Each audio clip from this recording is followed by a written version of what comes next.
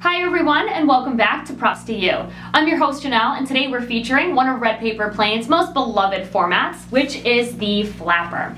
Colleges and universities across the country are always looking for unique ideas to get the attention of both prospective and current students.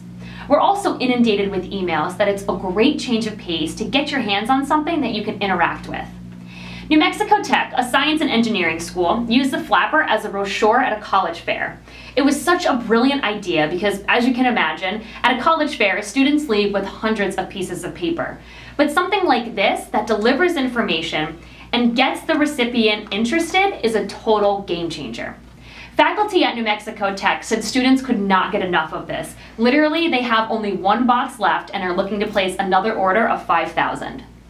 As an engineering school, an intricate design like this was too perfect. To learn more about the success of the New Mexico flapper, check out the blog post on redpaperplain.com. Thanks so much for watching, guys. Stand by till next week's episode.